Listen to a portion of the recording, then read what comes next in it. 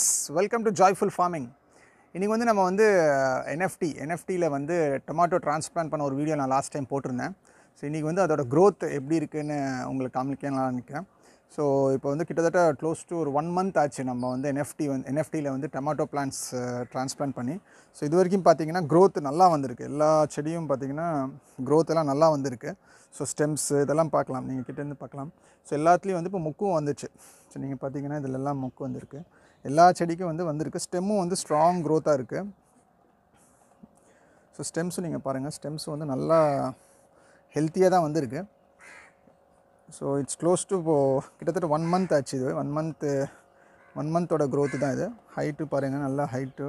In fact இந்த செடியிலலாம் நம்ம நல்லா நிறைய மொக்கெல்லாம் நிறையா வந்திருக்கு. ஸோ எல்லா செடிக்கும் வந்திருக்கு. ஸோ இதில் வந்து நீங்கள் வந்து இப்போ லாஸ்ட் 1 month வந்து பார்த்திங்கன்னா நாங்கள் வந்து என்னென்ன ப்ரிகாஷன்ஸ் எடுத்துருந்தோன்னா பிஹெச் வந்து கண்டினியூஸாக நீங்கள் வந்து ரெகுலராக மானிட்டர் பண்ணி கரெக்டாக வைக்கணும். ஏன்னா அது வந்து யூஸ்வலி வந்து டொமேட்டோ வந்து ஹெவி ஃபீடர், அது வந்து ஹெவி ஃபீடர் பிளான்ட்னு சொல்லுவோம். ஸோ பிஹெச் ஃப்ளக்சுவேஷன்ஸ் நிறைய இருக்கும்.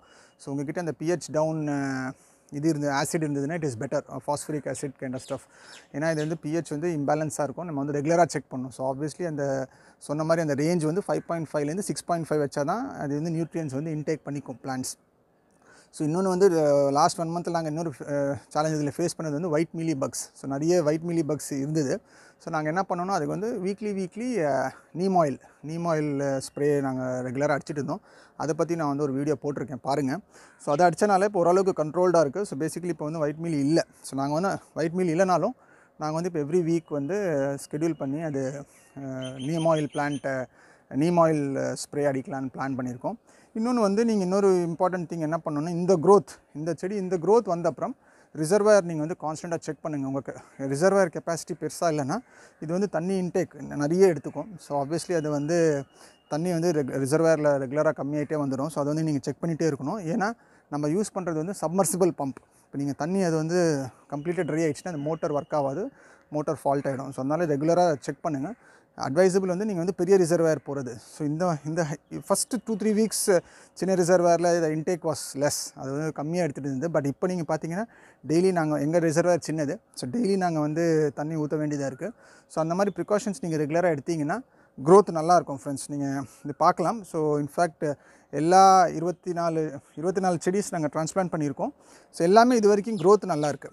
இன்னொரு இது நாங்கள் என்ன பண்ணியிருக்கோன்னா, இது வந்து க்ரோத் ஆகும்போது சில ப்ரூனிங் பண்ணோம். ஸோ நம்ம வந்து கீழே இருக்கிற லீவ்ஸ் எல்லாம் கட் பண்ணியிருக்கோம். நீங்கள் இதில் பார்க்கலாம், சிலதெல்லாம் இந்த லீவ்ஸ் எல்லாம் கட் பண்ணியிருக்கோம். அந்த இதோட அது கட் பண்ண என்ன ஆகும்னா இப்போ சில அன்னெசரி எனர்ஜிஸ் வந்து அதில் எடுத்துக்காது. அதே மாதிரி சக்கர்ஸ் நிறைய வரும். சென்டர்லேருந்து உங்களுக்கு வந்து ஒரு சக்கர் மாதிரி இது வரும். அதுவும் நாங்கள் வந்து ப்ரூன் பண்ணியிருக்கோம். ஸோ ரெகுலராக இந்த மாதிரி செடியை வந்து நாங்கள் கேர் பண்ணனால ஓரளவுக்கு இந்த க்ரோத் எல்லாம் ஃபஸ்ட் கிளாஸாக வந்திருக்கு. ஸோ ஹோப்ஃபுல்லி இந்த மொக்கெல்லாம் நம்ம வந்து ஃப்ரூட்ஸாக கன்வெர்ட் ஆகும்னு ஹோப் பண்ணுறோம். ஸோ ரெகுலராக ஓரளவுக்கு ஃப்ளவர்ஸ் வர ஆரம்பிச்சிச்சுன்னா நம்ம வந்து ஹேண்ட் பாலினேஷன் ஏதாவது காற்று இல்லைன்னா நம்ம வந்து லைட்டாக செடியை வந்து பாலினேட் பண்ணுறது தான் பிளானு. பட் பார்க்கலாம் சார், இன்னும் பூ வரல. பட் சோஃபார் ஐ திங்க் எல்லா செடி growth wise it's really come out well.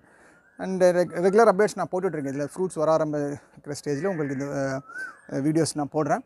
So இந்த மெஷர்ஸ் நீங்கள் இந்த மாதிரி டிரான்ஸ்பிளான்ட் பண்ணி இந்த மாதிரி டொமேட்டோ க்ரோ பண்ணுறீங்கன்னா இந்த pH pruning, white Mealy பக்ஸோட precautions, இந்த மாதிரி ப்ரிகாஷன்ஸ் நீங்கள் எடுத்தீங்கன்னா க்ரோத் எல்லாம் நல்லாயிருக்கும் friends. So hope you like this video friends. இந்த வீடியோ பிடிச்சிருந்தால் சப்ஸ்கிரைப் பண்ணுங்கள், லைக் பண்ணுங்கள், ஷேர் பண்ணுங்கள். தேங்க்யூ.